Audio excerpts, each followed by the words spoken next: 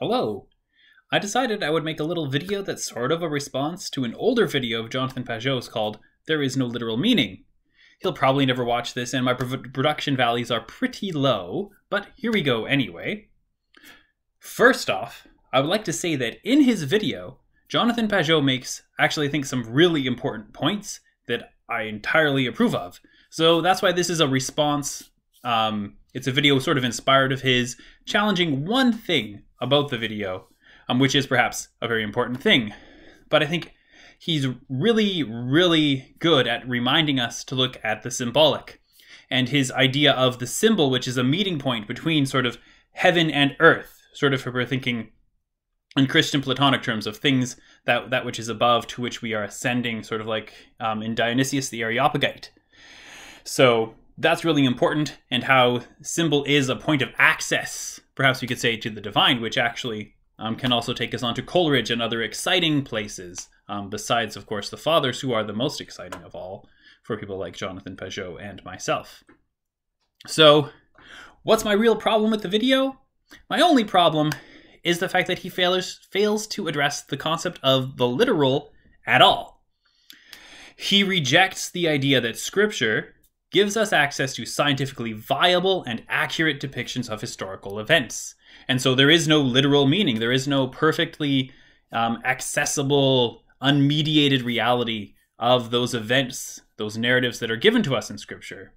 And since we don't actually have access to those events, that it's not a sort of detailed, super scientific blow-by-blow account of something, all we really have is the text. And the text operates as a symbolic gateway to the divine. But what I think Pageau is actually targeting isn't really the literal meaning of Scripture as perhaps I might understand it, but a reductionist use of the literal in modern critical scholarship on the one hand, and Protestant doctrines of biblical inerrancy on the other. And there is a sense in which both, in fact, are completely irrelevant to how Jonathan Pageau reads the Bible. And I have no doubt that, given that he would have been an evangelical teenager in the 90s, like myself, all that time we spent trying to prove to atheists that the Bible is true, that Genesis 1 is a perfect scientifically compatible thing, and that good math and science and probability prove that the earth is 6,000 years old. Golly, no one wants to do a literal reading of the Bible after too much of that. Especially sometimes I think about some of the videos that we watched back then. One in particular where there's this tangent about the book of Job where he doesn't even get the literal sense of Job as I'm going to discuss it correct, where he says that Job was allowed to be targeted by Satan, that God allowed this to happen because Job had pride. And yet that is in fact completely contradictory to the literal meaning of the text, whether or not Job ever lived, and whether or not Behemoth and Leviathan are dinosaurs, which is debatable. Although personally, because I like cryptozoology, because I'm eccentric, I like the idea of them being dinosaurs, but who cares in terms of the doctrines of the church? And when you think about that, you can see how perhaps arguing too much about the literal meaning of certain passages as to whether these are historically accurate depictions of real events, especially Genesis 1-3 or Genesis 1-10 or 11, Jonah, Job, some of these other books, that possibly, even if it's an interesting conversation, is missing the point. And I'll get to that in a moment. But what about other things?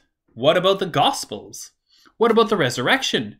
It strikes me that here we can't just say, oh, there is no literal meaning, in terms of the way contemporary society might mean. Do you take the Bible literally? Someone once said to a friend of mine at a party, learning that my friend was doing a PhD in theology, this guy said to him, so what? Do you really believe all that stuff, like that Jesus walked on water? To which my friend said, well, if I believe that he rose from the dead, it's not that big a deal to believe that he also walked on water. But then again, that same friend of mine doesn't believe in the talking snake in the Garden of Eden. And Pageau has a big affinity for St. Maximus the Confessor, 7th century theologian who got his tongue cut out by the emperor for continuing to teach that there exist in the person of Christ two wills. He's a Diophilite, for those who like big words descended from Greek. And so he talks about, in this video, Jonathan Pageau talks about Maximus and the two senses of scripture that Maximus perceives. And so how about I read you a little bit of Maximus the Confessor, Mystagogy 6, the Mystagogy, chapter 6. Maximus says, "The sacred scripture, taken as a whole, is like a human being. The Old Testament is the body, and the New is the soul.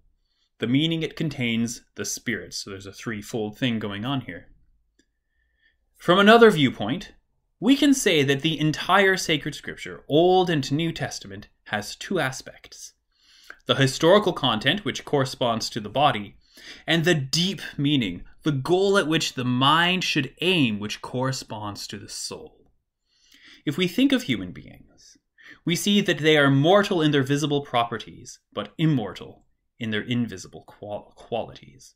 So with Scripture, it contains the letter, the visible text, which is transitory.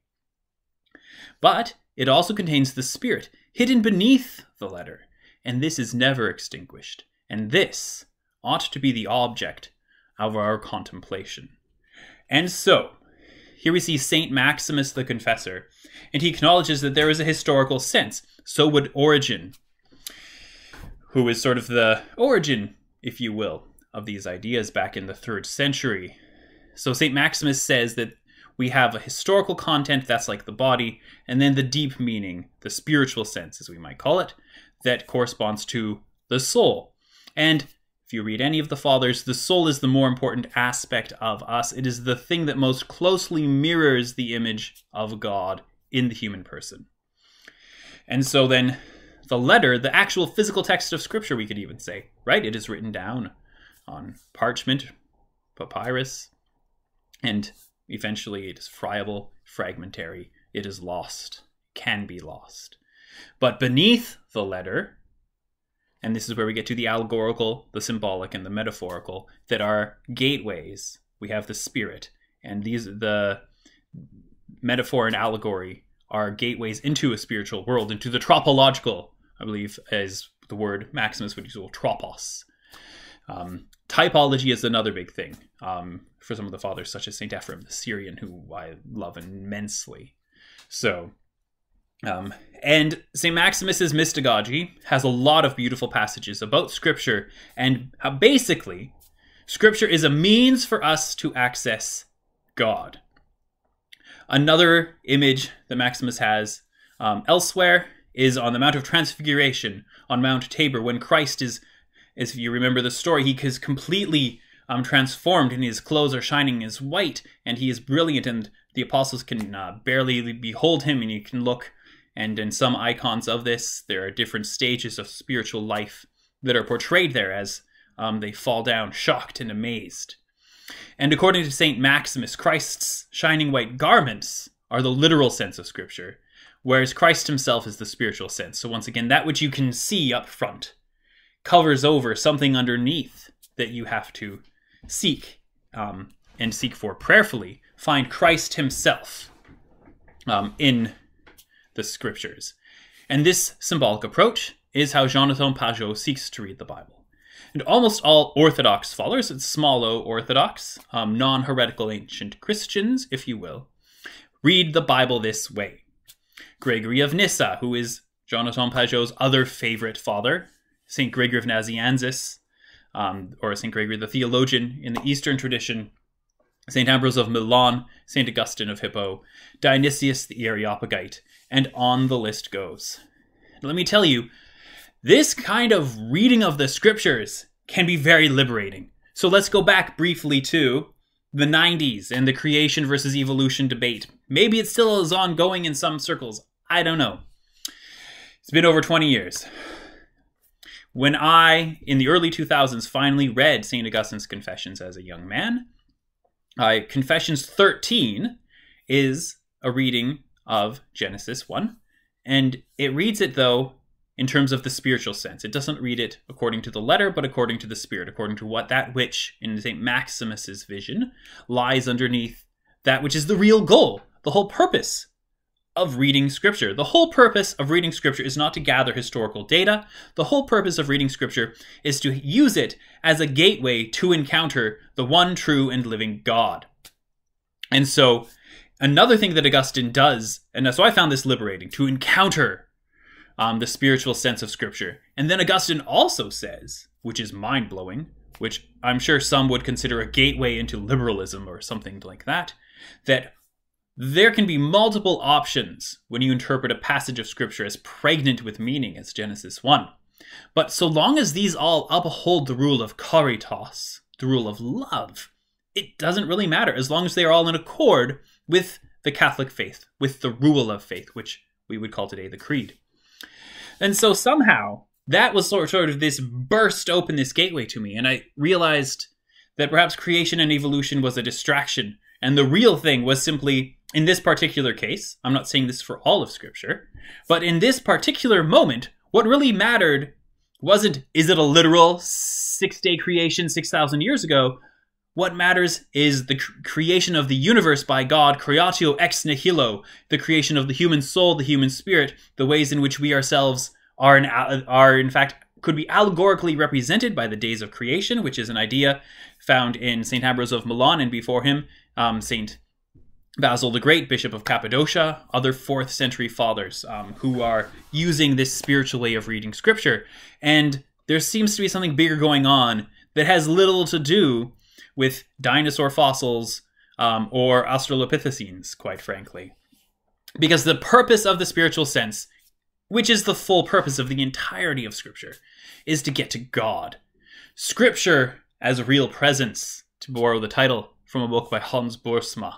Scripture as real presence, that there is something sacramental going on. When we read the Bible, we are actually gaining access to the God Word himself. The Word and wisdom of God, Jesus Christ, has inspired Scripture, and Scripture ushers us into God. And the symbolic mode, espoused by people like Jonathan Pageau, or on the Protestant side, people like James Jordan, Alistair Roberts, now Hans Boersma, is beautiful way of reading Scripture, and I think can be much more fruitful in our lives than sitting down and going through Biblical Archaeology magazine and trying to find out if they have evidence for the fall of the troops of Sennacherib when they besieged Jerusalem back in the days of Isaiah the prophet in the 700s BC.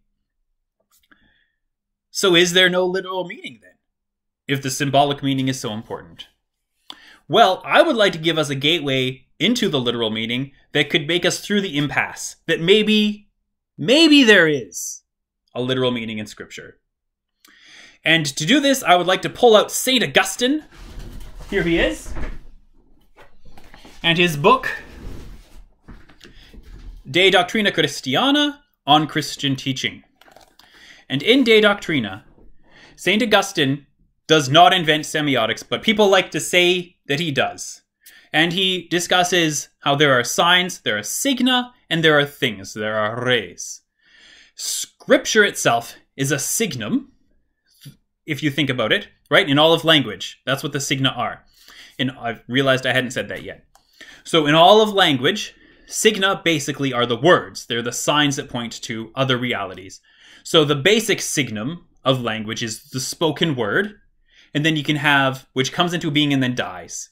It exists only so long as I am speaking. My words die. Although now they exist on the internet in a whole way that I don't think Augustine could imagine. But even then, you listen to them and then they pass away. You have to go back and all of that.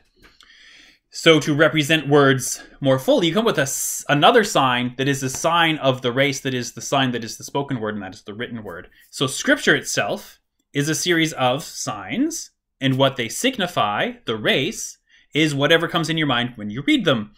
And this includes, of course, the historical narratives, but the ultimate, the final rays, the final thing towards which sacred Scripture, to which all of the signa of Scripture point, is God himself. But of course, God isn't a thing. Augustine knows it, and he gets into some beautiful passages about the incomprehensibility of God and the incapacity of human language to grapple with the ultimate being who God is. He gets into that here in De Doctrina, as well as some beautiful passages in Confessions. And then the question of God as a being, essentia, is part of De Trinitate, his treatise on the Trinity, as well as elsewhere throughout his books. He deals with these things as a trained rhetor, as a trained orator of the Roman world. But anyway, the race, at one level then, if we think about this way of looking at the universe, looking at signs and language, the race to which the signa of Scripture, the language of Scripture point, are the historical events. The stuff that is being told in Exodus, the stuff that's being told in Genesis, Joshua, Judges, Esther. So what does it mean for there to be a literal sense to rereading the Scriptures ad literam, as far as these books are concerned, is just that there are historical narratives, and so there is a literal sense. Now, are these historically factually true? I think that's not an unreasonable question to ask, and I actually think it can be a fun question to ask. But I do, Gregory of Nyssa, in his Life of Moses, spends the first half of the book giving us the historical sense. And the fathers will say that the historical sense itself is useful for teaching us all sorts of things. There are lots of lessons that God gives us in the letter of Scripture. So we cannot discount that literal sense, and I don't see why there is a problem of saying that it actually did happen. But we'll get to an event where I think the union of both at the same time, I think, is a beautiful thing. So that's what the literal sense is as far as those are concerned. But it is also the case that some of the fathers, Augustine included, not to mention Origen, who people like to flagellate even though they haven't read him and don't have a clue what he actually says, deny the actual historicity of some parts of Scripture, and yet are still able to draw forth from those things that they don't think are actually true, we might say, draw forth both a literal meaning in terms of what the signs, the basic sense means, as well as a deeper spiritual meaning. And so, but let's look at, I think, a thing that matters. A thing that I think really matters. Maybe it doesn't matter that much if all the battles in Joshua actually happened as Scripture narrates. I think Augustine would disagree, but we'll leave that aside. You know what actually matters? The actual incarnation of the God-word. That is also, that's basically it. And by that, I don't just mean the incarnation of the God-word in terms he was born as a baby in Bethlehem. I mean his life, teaching, death, resurrection, and ascension. If these things did not historically happen, then none of the symbolic sense of Scripture is worth the paper it's printed on today or the papyrus it was written on in the 1st century AD. So, since it's Ascension Tide in the Western Church, let's think about literal and symbolic and the ascension of the Lord. The ascension of Christ into heaven is a historical fact. I think it's literally true. It actually happened.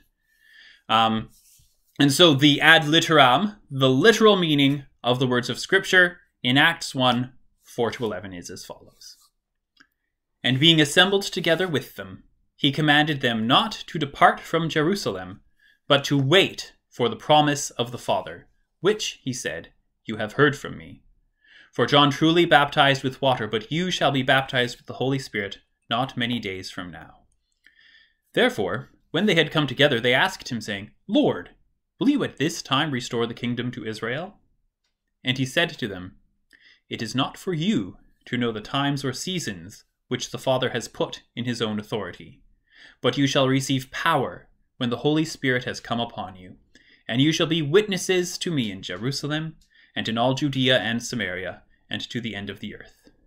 Now when he had spoken these things, while they watched, he was taken up, and a cloud received him out of their sight. And while they looked steadfastly toward heaven as he went up, behold, 2 men stood by them in white apparel, who also said, Men of Galilee, why do you stand gazing up into heaven? This same Jesus who was taken up from you into heaven will so come in like manner as you saw him go into heaven. So what is the literal meaning of the Acts 1 story here? Literally speaking, Jesus meets with the apostles, gives them his final teaching. He says farewell. He ascends up into the sky, a cloud appears, and they never see him again. That's it. He has gone to be with the Father as he had promised and prophesied. So if we use Scripture to interpret Scripture, that's what happened when the cloud removed him from their sight. That's the literal meaning. That's the historical meaning. Actually, loads of Protestant sermons have been preached on it in that way, and it's great. However, there's a symbolic meaning, and I think when we start thinking about it symbolically, this is something that actually Pageau has helped me go back into some of the fathers I read over a decade ago, like Gregory of Nyssa's Life of Moses, and think about these things. And so when I think about the ascension and symbolism in Scripture, I think about the ascent of mountains in the Old Testament. Consider that Moses on Mount Horeb encounters the burning bush. And according to tradition, that is the same mountain as is Mount Sinai, where he received the law, and where there's that amazing passage whose allegorical spiritual meaning is rich with metaphor and about what this Christian spiritual life is like. Mount Zion is where the temple was. Elijah on Mount Carmel is where God basically just owns the priests of Baal. And then you have Elijah in the still small voice, an encounter with God that also occurs on top of a mountain. And so these are some Old Testament precedents. And then we also have the Mount of Transfiguration, which, once again, Christ goes up onto the top of a mountain and then his garments are transfigured. And that we can see also is sort of a parallel for Mount Sinai and a theophany that Moses had there. And this is a theophany for the apostles of Christ. And then on the Sermon on the Mount, many of the fathers say that the Sermon on the Mount is like Mount Sinai again, in that on Mount Sinai, God gave Moses the law. And in the Sermon on the Mount, Christ gives us the new law. He gives us all these things like the Beatitudes and how to pray, and all these sorts of things come to us from Christ on the Mount as they came from God to Moses on the Mount. And so these ascents are places of meeting with God. So it seems fairly natural that the symbolic meaning of the text of the Ascension is that Jesus is going to God.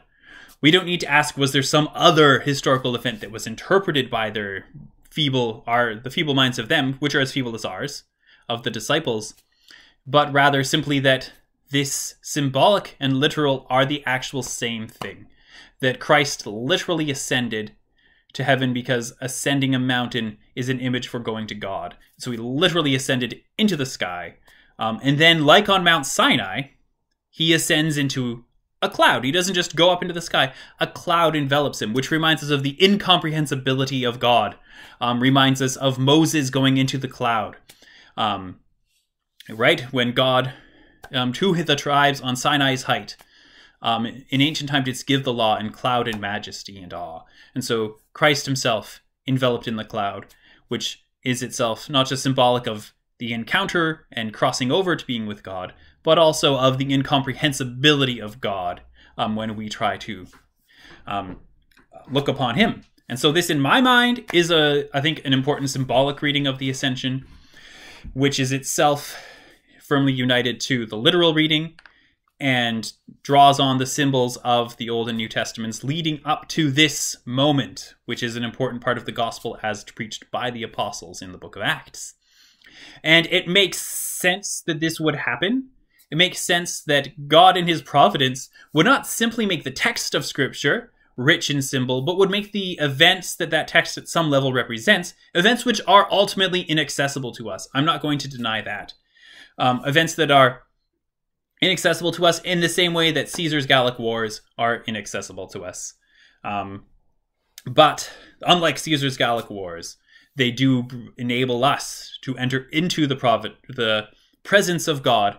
And so through his providence, God made those events transpire in such a way and inspired the writers to write about them and choose which events to write about in such a way that these symbols are embedded in both the fabric of human history and the fabric of Scripture, let alone in the literature that we as human beings write.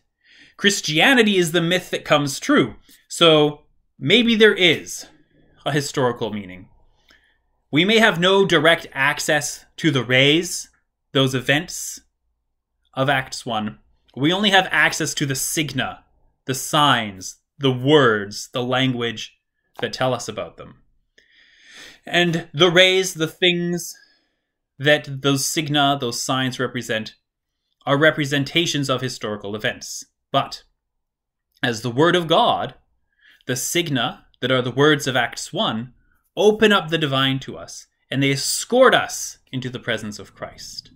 The words are the body that represents to us the soul of Scripture, and that is the spiritual meaning. So, I'm Matthew Hoskin. This is just my first YouTube video in about 10 months. Hopefully there will be more to come, and I hope you enjoyed it. Have a nice day.